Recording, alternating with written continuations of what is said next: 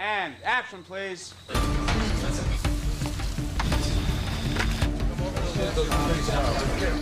knocking off.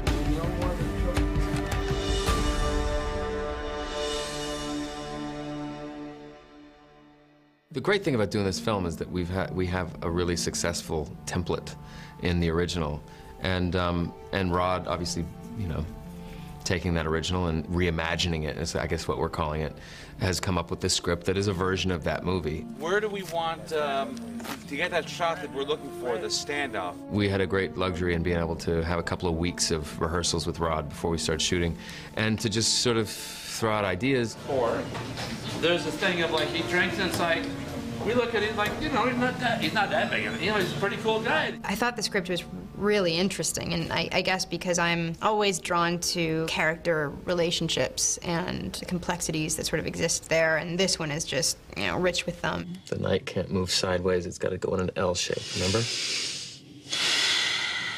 To me, their marriage was always very new. Baby, you don't have to learn chess to please me. It was still very fresh. It was still a lot in the honeymoon phase, yet maybe just past the honeymoon phase, to the point where any sort of cracks or any sort of areas where they don't really connect become exposed because of that honeymoon phase sort of ending, I guess. I think they just have this sort of superficial-ish, but kind of sweet relationship that they're skating on. Oh, you're breaking me. Don't touch.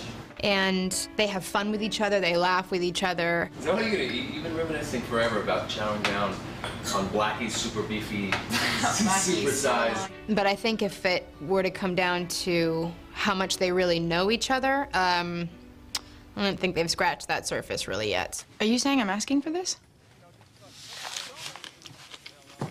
Amy, come on. Fresh out of the gates, we go to Blackie's bar and we meet some really eccentric characters.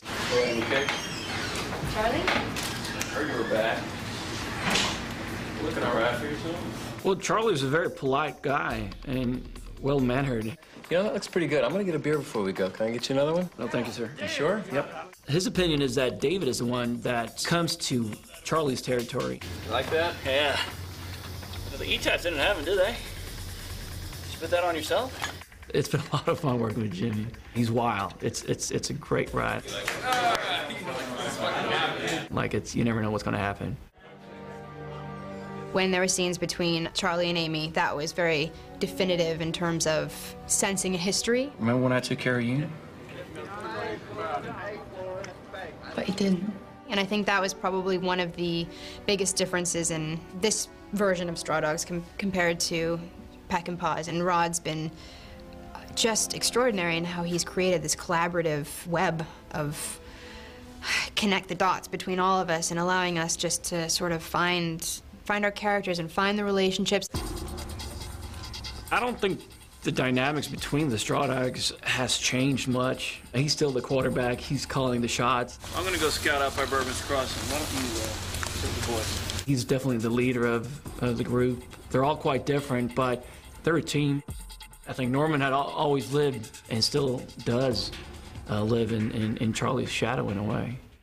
Don't worry, Mr. Sumner. We'll find out who did it. My take on Bick is that, you know, he's the follower. That somewhere in there that of this group, Charlie is definitely the leader, and so as he goes, so goes the rest of the Straw Dogs. One of the things that is interesting about playing a role like this, especially when I'm generally a happy-go-lucky guy. One, two, ready to go. You are such a chicken.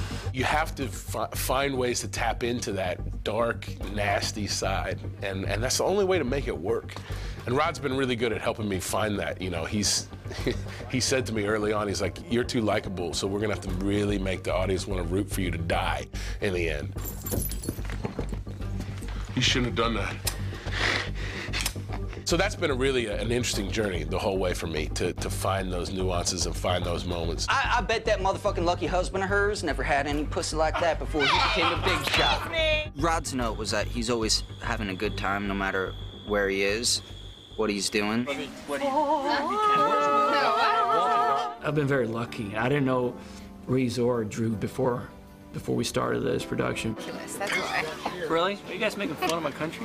You know, we get along very well, and we're having a blast both on set and off set. It's all about hanging out with your best friends.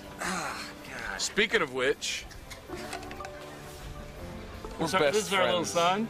We're best friends. That helps a lot when you create that dynamic and you have, when you get along that well. I think this is great. I think it shows how we've gotten so close together as a cast. It's easier for the audience to believe that these guys actually, they have known each other for a long time. I don't think so. Oh, I do fucking I think so. Come on. What are you telling me? I'm not having pussy. I think so. It's fun when you get to have a little input as an actor rather than just kind of just play the script. If I were hopping around going, where are you, my little darling? Come on out. Not too much. Okay, thank you. Next one. Okay. It's just one of those things that you get to contribute as an actor if you have a very open-minded director, and I think writer-directors are often that way. We're in the woods now, you see? Okay. I can't believe we met yesterday. I can feel them. I know. Isn't that crazy? It's just like we're brothers. This film, these friendships, these characters are something I'm going to look back on and I think reflect on probably for the rest of my life. And I don't know if I can say that about any other film. Everybody, once again, here we go.